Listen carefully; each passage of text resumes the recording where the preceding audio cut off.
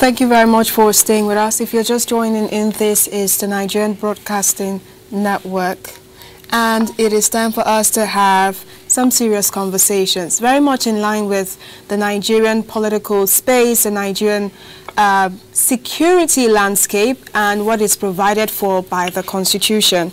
We have joining us to have this conversation a guest on the topic, national security, role of state governors as chief security officers. Gabriel, do the honors of introducing our guests. All right, we have joining us via telephone this morning, Barrister Stanley Dien.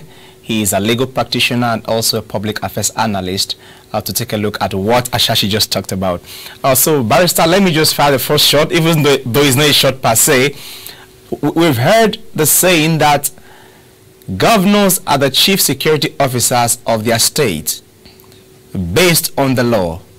How true is that? Or is it just, are there mere words to massage the egos of governors? Very good morning, Nigerians. And good morning over there. Basically, the normal mantra that the governors are the chief security of the state, to be very, very frank, constitutionally speaking, and in fact, our terms is not true. MLB, the governors are the chief executive officers so long as the administration of the state is concerned. And naturally, to that extent, they are equally exercise certain degree of power, some of them talking about another, including that of security of the state. However, constitutionally speaking, the powers of the governors with respect to the security of the state or being the chief officer is highly limited by our constitution.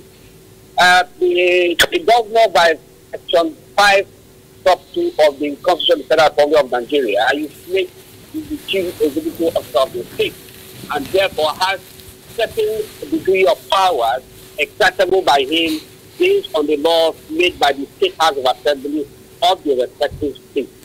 And to that extent, so long as the laws made by the State House of Assembly are concerned, one can say the governor is the chief enforcer, so to say, without prejudice to whoever he delegates the power to.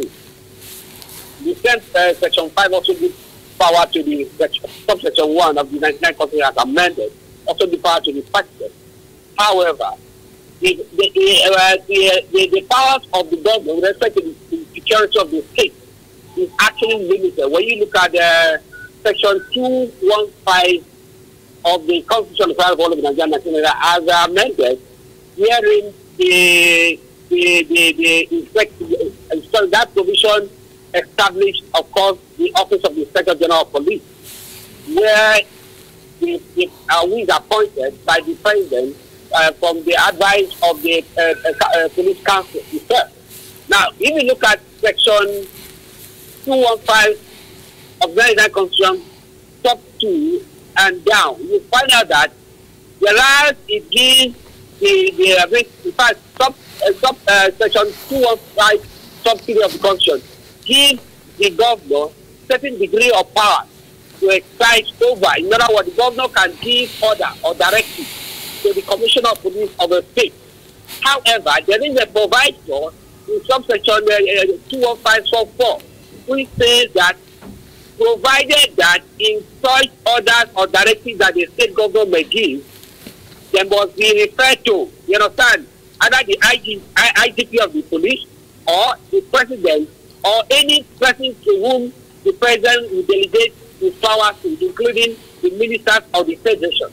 And in fact, subsection 5 of 215 says that no court in Nigeria can inquire into that directive given, you understand, by the president to any of his subordinates, the minister, the case may be, after adequacy otherwise of that directive.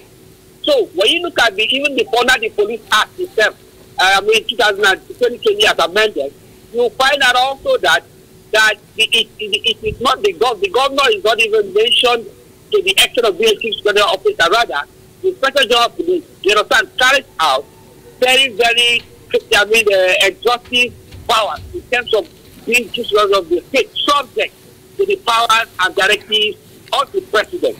And of course, if you look at Section 215 again, even says that while the state got 215/3, which accords the governor of the state some level of power over the police in terms of directive as it were, it even and also in exercise of powers of the state as assembly, being the chief executive of the state. It also is saying that a governor, in exercising his powers under section 215/3, cannot do so to undermine the power of the federal government. All right, Barrister, if I may interrupt, Barrister Stanley. Sorry, I will have to come in at this point. You have indeed provided us a robust understanding of what the Constitution provides for, but also it clearly also highlights some of the worries that Nigerians have. The fact that it would appear the Constitution in itself contradicts itself. It would appear that we are, on one hand, giving powers to the governors, and in another hand, taking it back. I mean, if you're saying that someone is a chief security officer of his state, it means that he understands the landscape better and he should be able to exercise certain level of power and should contribute to certain decisions. But in recent time, you know, just using the Lagos state situation as an example, we saw clearly there a governor's orders being defied. We saw clearly there a governor's disposition to a security situation being ignored. So where exactly do we stand as far as, you know, what is provided for and if it truly works?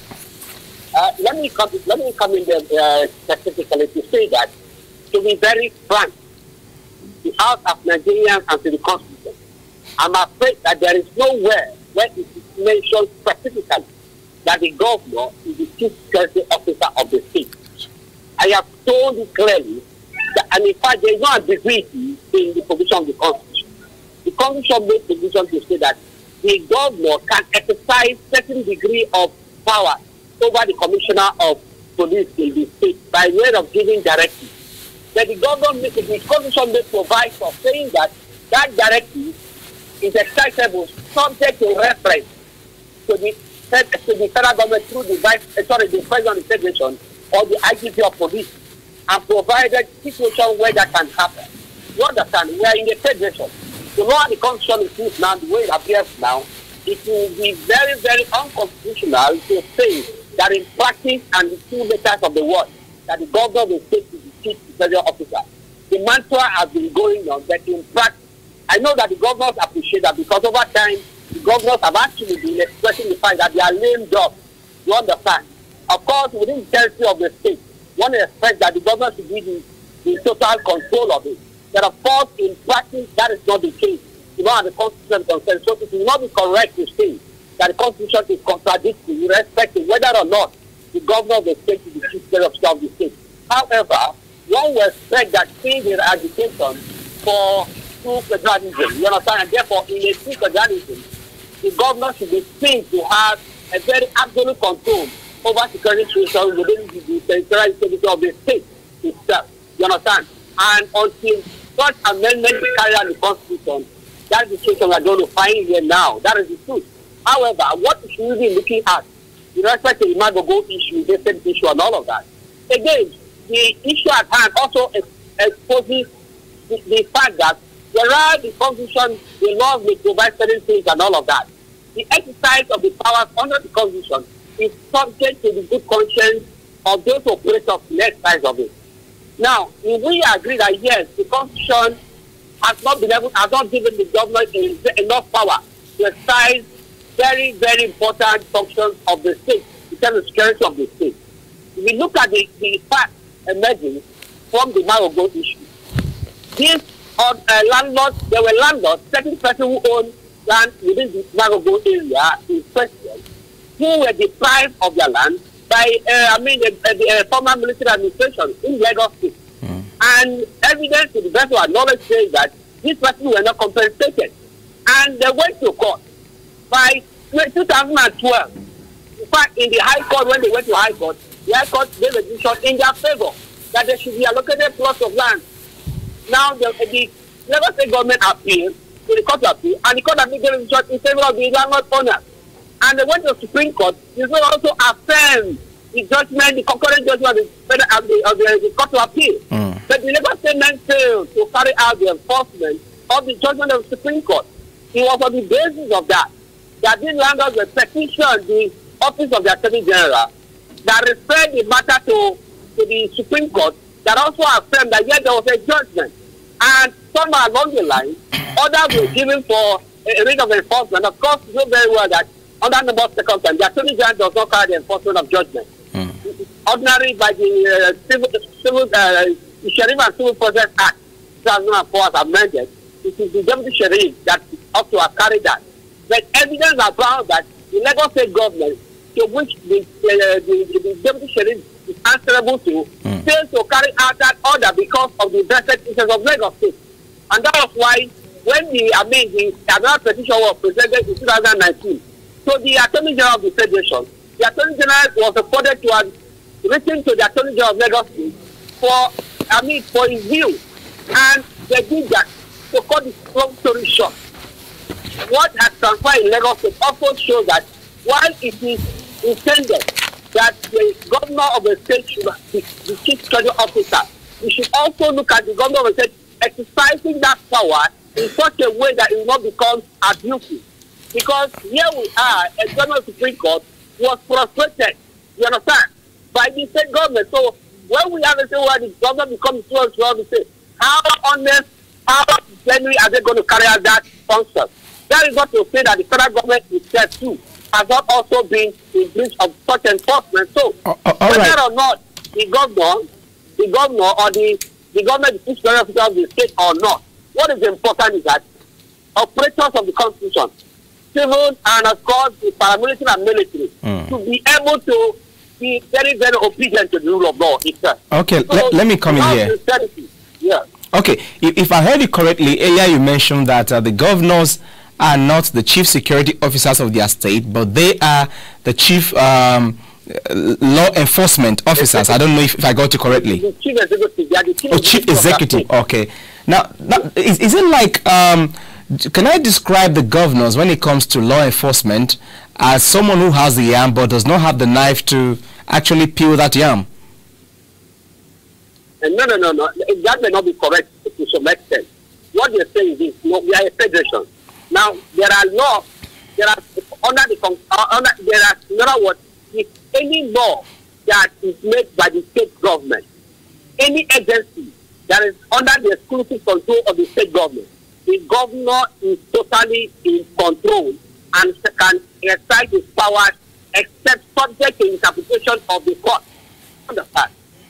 But where there is an overflow, for example, under the concurrent list, legislative list, where the state and the federal government make law, you understand, there's a principle they call the principle of covering the field, meaning that where a state makes a law and the federal government, the National Assembly makes a law, and that issue that the state has made a law, the federal government has made, the law is that the law of the federal government under that circumstance is supersede that of the state under the principle of covering the field where there is a conflict. Of course, that will be resolved by the court. You understand? So, in strict terms, the powers of the governor with respect to the laws made by the state is almost absolutely subject to interpretation of the court as the case may be, or subject to what the state assembly, you understand, in normal circumstances can override. However, where it has to do with the powers of the federation, where they, for example, under the concurrent legislative list, that the federal government will supersede. So, what you find is that there are divergences, there are 7 degrees of power. Some may not take the arms over as it should be. All the things. So, actually, there is no contradiction within the Constitution. It is just the operational challenges, as it were. Sometimes these are affected by vested interests, like we find in the BUGLE case. You understand? So, the truth was that we wouldn't have been here if the Lagos State government had carried out the judgment of the Supreme Court. We wouldn't have been here if the Lagos State governor, at the point in time when he was taking over the land, had taken steps to compensate the landlord owners, the landowners. You understand? If they had done so, we would have been here. So I think, without prejudice to the fact that I am of the view that the government should be powers as the chief security officer should be increased to a level that is able to ensure the peace and order in the state. I will not be an advocate that in exercising such power should be done with an act with impunity. No, let us be very strict. I agree with Committee, which is true, that the Attorney General of the Federation is not the chief enforcer of, enforcer of the judgment of the court. There are procedures. So you find that in this man's case, the intervention of the Attorney General and the Federal General of Police was predicated on the serial failure, neglect, refusal, of the government of Lagos State to do what was worthwhile. That is not to justify that he carried that intervention is truly serve the interest of the law. That he must be able to sit on and to hold the Lagos State government for refusing first to even take the powers, the powers, to claim the land without carrying compensation, under the Land Use Act. The Land Use Act, where the governor is the chief, in fact, it has a very, very power. Who's the land in custody in trust? All right. Yes, it is then in trust for the people. Thanks for that. You understand? Barrister, I would like to also come in here.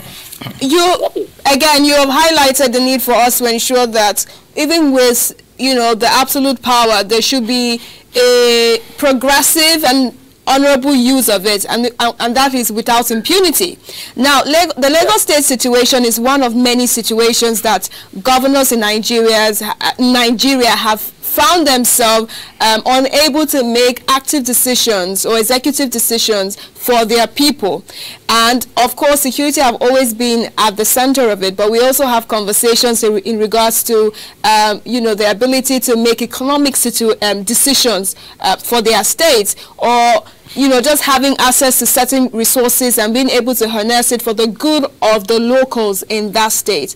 Now, as you rightly pointed out earlier, we are running a federal system, and the federal system allows for these state governors to be executive leaders of their states, and which also translates to having some sort of executive powers in regards to taking decisions that affect the well-being of their people, whether economic or security-wise. And that has called for a lot of conversations in the light of restructuring our constitution. And so I would like to hear your thoughts on whether or not you think that what we currently have in the constitution works well, or there is indeed a need for restructuring. No, as a matter of fact, I am a true advocate of, rejigging, looking at certain provisions of the Constitution, no matter what we call it, whether it's restructuring, federalism, or what it is. I believe very well there are certain provisions that we need to work into. By the grace of God, I've been involved in the legislative processes that is leading to the amendment of the Constitution and other things. And, the conversation that is going on, and efforts are going in that direction, so that we enable both the federal and state, and indeed the local government, to carry their functions very, very well. That is the fact. So I believe there's need for restructuring. But also, while we wait for that restructured system, we must also, as operators of the Constitution, whether as chairman of local government, whether as governor, whether as the president, attorney generals of the state, and of course of the federation, and as it were, as the inspector general of police, commissioners of police, we should be honest and fair operators, you understand, of the Constitution. We shouldn't allow the impunity. Let me tell you, even if today we have a restructured Nigeria as we agitate, it will still take the humanity, it will take the sincerity of purpose of every enforcer, even the citizens themselves. For God's sake, look at what we do on traffic. Do we obey them and it's work? You understand? A lot of the impunity we suffer today, they were caused by ourselves. So, I am of the view that yes, the Constitution should be rejigged, should be restructured in such a way that to enable all operators to carry out their duties so that Nigeria will have better and better governance. But let me tell you this. Well, in the Constitution, there are so many provisions that are not being implemented, which are also being agitated for. Let me give you an example, a digression now. We are all asking that the federal government is taking too much in terms of resources. You understand? And therefore, there is need for the state to be allowed to either control resources as well. But are you aware that, for example, that while in the First Republic, you understand, any revenue generated by the region every revenue whatsoever was shared 50-50. Even if you plant cocoa, you plant palm tree as a regional government or a state government as this now, in those days, you were supposed to give 50% to the center and control 50%. But do you know that currently under the current constitution, if the state invest in agriculture, for example, like planting of palm trees, planting of cocoa or anything, rubber and what have you, under the current constitution, the state is not paying a dime to the federal government. Are you aware of that? Very well. The question we ask ourselves is, are the state government exploring these opportunities? You understand? In those days, in the Federal Republic, even if you do that, you share with the center. Okay. But now you don't do those. Meaning that the problem is not necessarily the fact that our constitution is not helping us. Here, there are areas that we need to improve. The problem also includes that we are not very, very imaginative. We are not very, we are not applying our original thinking faculty. We are not very, very pragmatic. If you are pragmatic, even the constitution is now, however imperfect, there are certain things we can do as state governor to allow this thing function. Look at the local government area. Okay, quickly. Asking for a restructured Nigeria. We should be expecting that the state governors in particular are allowing the local government to enjoy their own areas of power. I was even. And they are growing that. I was going to draw our attention to that. Would the local government be allowed to exist? True. So the federal, state, and other operators have a duty, to ensure that at any point in time, the well-being and the interest of the people is carried out, and that the laws are there to the later, not to the idiosyncrasy of the operators. Okay, very quickly, because I was going to talk about the local government autonomy and how the governors are handling the affairs of the funds of the local governments. But since you've mentioned that, quickly in 1 minute, let me just go straight to the point. Looking at how governors have been handling funds meant for local government and some decisions they take, which have made many to describe some of them as more like emperors in their various states, do you actually think it's time Nigeria is ripe for state policing? In 1 minute, please. In all sincerity, I have my fears. I am for state policing, in all sincerity. But in practical operation of the state now, I doubt if you are right for it. To tell it truth. Because, look at what happens at the state level. Whether it's in the election, you know very well that as bad as our electoral process is concerned, what INEC, as far as the inefficiency of INEC is concerned, we look at the election conducted by the state in local government and the election conducted by the INEC. Now what the state electoral body compared to that of the INEC, we find that the INEC is doing better than what the states are doing. So I think while I believe very well that look, we need to take a system whereby the state be giving more powers, including state police as it were. My empathy in the fact that if only there should be tests, because I'm fighting one of my contributions in the ongoing conversation and effort to amend the constitution. The fact that yes, we should have state police, but there should be very serious tests. Okay. You understand? All right. Ensure that such powers are not abused. Okay. Let us not be running away from federal impunity, only to now be subjected to either greater impunity or a different form of impunity by the state. So there should be very serious checks. You understand? Okay. In those legislative processes that will bring about state policing, if indeed we are ready for it as well now. Thank you very much, Barrister Stanley Dien, for joining us on the Morning BUGLE this morning. My pleasure, please. Happy New Year to Nigeria. Same here.